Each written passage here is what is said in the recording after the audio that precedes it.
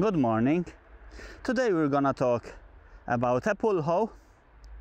This is different than a push or pull hoe because you only have to pull it and it's not omnidirectional. So the way it works, you pull under the soil, under the surface, and it will cut away any weeds. Let me show you here.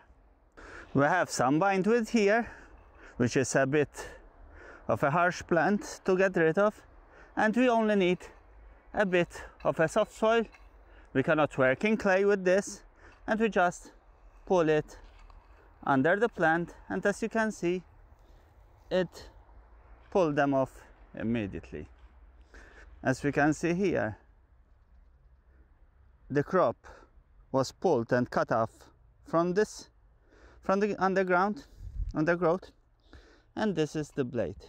The blade, as we can see, has a very sharp edge, and therefore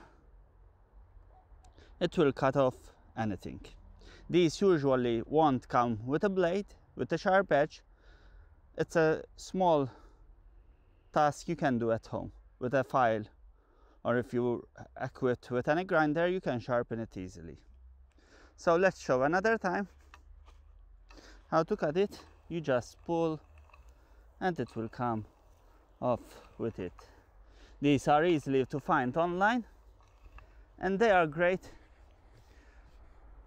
to clean between ridges and between plant. There is no force to be done. In fact, I can pull it even with one hand and everything will come cut clean. I know the soil is dry mostly because it hasn't rained a lot this year yet, but it can also work in soft soil. So soil which is wet but is still soft to work in. The only possible soil I think it's impossible to work in is clay mostly.